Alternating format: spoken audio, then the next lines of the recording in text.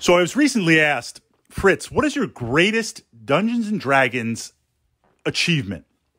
I've had a great time playing D&D through various editions. I've gone on record publicly saying I liked D&D 4th edition. I'm loving 5th, but I still like to go back and play a D&D. 3.5 I enjoy, but I find the min-max a little bit too much, and I kind of get my 3.5, 3.0, 3.x fix through Neverwinter Nights. That kind of takes care of that when I'm feeling exploring that system. But wherever we are in the D&D spectrum, there is that defining moment, that living memory experience that you remember for eternity. That is really something special. And it might be one thing, it might be a few things. This, as a side note, this led into the previous D&D vlog I posted, where one of the things that I try to be mindful of as a person playing D&D for a long time, from the perspective of a player, I don't want to ruin that first experience for brand new players. If we look at a hybrid group, so we've got 3 players that are veteran players, been playing 5, 10, 15, 20 years longer. And then we have new players.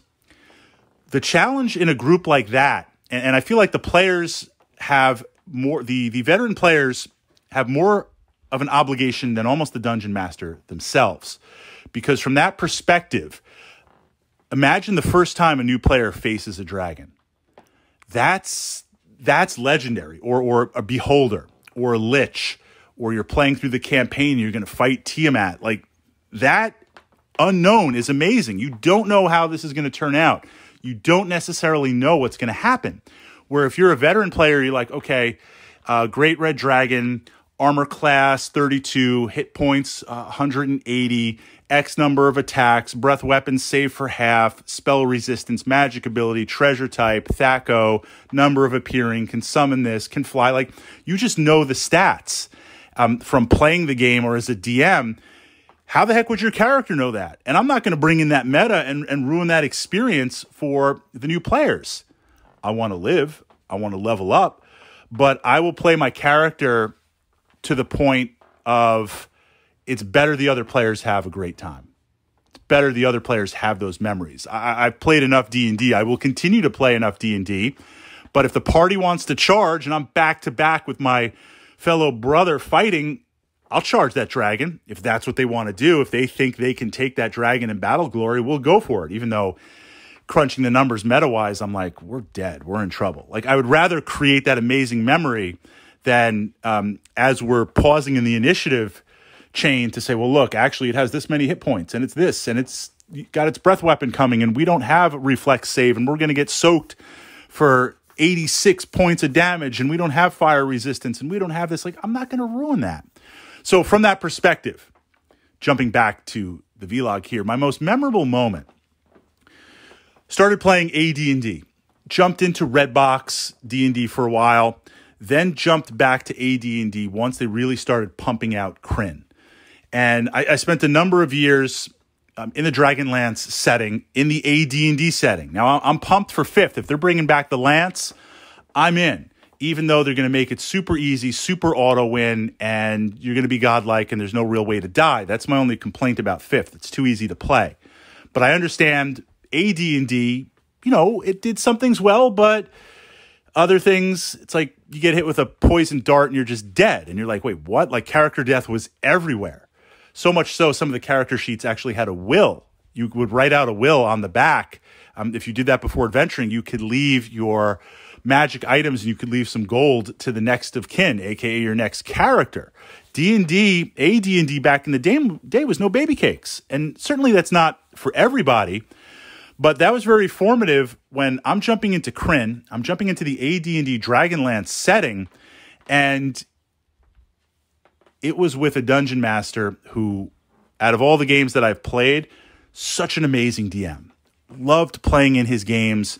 The charisma that he brought to the table, the theatrics, just everything really amazing. And even to this day, if you were like, Fritz, top 20 adventures that you played, he's up there with like 80%. So being able to play in Dragonlance, I loved that. Now, I loved playing a magic user. I didn't even call them wizards. I was playing a magic user in AD&D. And that was very, very interesting because you had low hit points, you had limited spells, you cast it and you're done. You leveled up. Experience points in AD&D were at different levels. So a thief, 1,200, your next level. Wizard, 2,500. You needed a lot more experience. The idea was, and it didn't quite do it, but certain classes would be higher level versus classes that are lower level because they're more powerful through spells or abilities and what they can do, as opposed to the current edition of D&D where just everyone levels up the same. So from that perspective, the magic user had a duality of you had low spells, and on top of that, it took forever to level up. Spells cost components. They took time to cast, and you had like virtually no hit points. Put that in the Dragonlance setting where magic was regulated. Magic was a little bit rare. It was out there, and it was controlled through the test of the Tower of High Sorcery. What's interesting in AD&D, if you were like a 5th or 6th level magic user, aka wizard, that was a big deal. That was really, really potent. Levels 8, 12, that was godlike. It's not like 5.0 where it's just assumed you're gonna hit like level 15, level 20. Like, I'm gonna play an adventure, I'm gonna level up per adventure. So to play a magic user and make it to 3rd or 4th level, that had some bite. When you could cast Fireball or Lightning Bolt, you know you arrived. I mean, this was the perception at the time. So to play in Dragonlance and make it to 3rd level, at that point, the idea was you have a magical aptitude, level 0, level 1, you learn some magic, maybe you had a mentor or tutor, maybe you self-taught, you go on adventures, you learn some more. Well, now at 3rd level, you have to take the test at the Tower of High Sorcery. Because the magical orders, whether it was the white robes, the red robes, or the black robes, good, evil, neutral, they've taken notice. And you could go the way of the brown robes, meaning you don't align with one of these, and you can kind of cast any spells and kind of be a rogue magic user, but you're going to be hunted. You're not going to be tolerated, and you're not going to have the protection or the support of the order that you pick. So I wasn't going to go in that direction because the DM is a great DM. Things were hard enough in AD&D. I don't need that type of target on my back.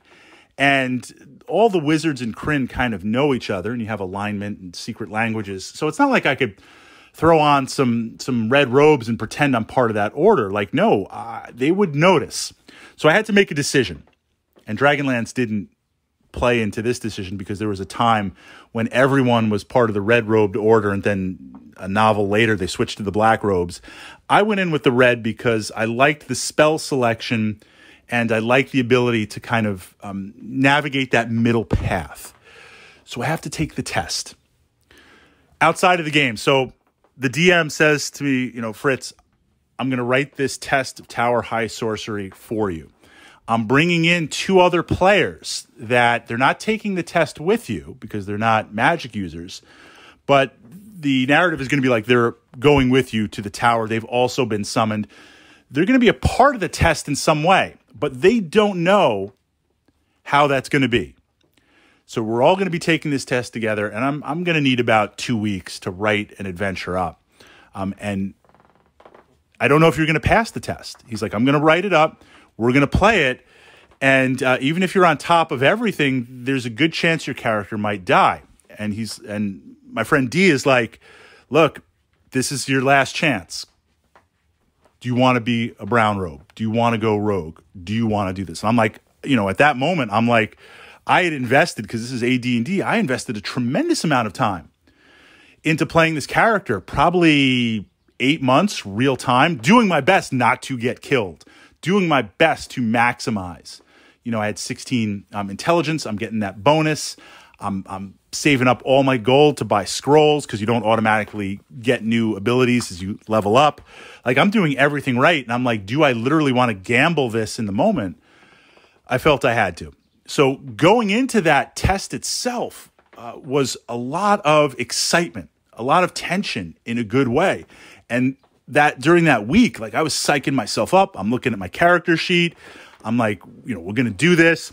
I'm talking with the two other players, their characters outside of the game, where it's like, look, I'm going to need you guys to back me up. Not that I want you to sacrifice your life, but we need to have a plan going in here because I want to pass this test. And it was an amazing adventure, one that I think of to this day. And I did pass. I passed pretty well, now becoming part of the Red Robed Order. And in such a strange way, maybe that only D&D enthusiasts can understand, that was one of the top achievements in my life. And that seems crazy even to say that at this point. Like, I've had a lot of professional success. I've had a lot of success in other gaming areas like Warhammer 40,000. I've had the good fortune to be a part of many wonderful initiatives where I can look back and say, like, hey, I'm proud. We did some really good work here. Somehow mixed into that matrix is like passing some made-up test in some made-up game. Like, I'm really, really proud of that. Like, I'm very, very proud of that perspective. So that is one of the most memorable D&D moments. If I had to pick the number one, that would be it. And switching back originally, that's what I try to replicate as a DM to my players. And we're actually starting up a new campaign, tabletop campaign, where it's going to be 3 veteran players, myself included as a player, playing a druid. Haven't played a druid in a long time. Wasn't planning to play a druid, but that's just how the stats worked out. But we have 3 brand new players. They've been playing D&D for like a couple of months. I'm not going to spoil anything. I'm going in there like whatever they want to do, even if it's not tactically correct.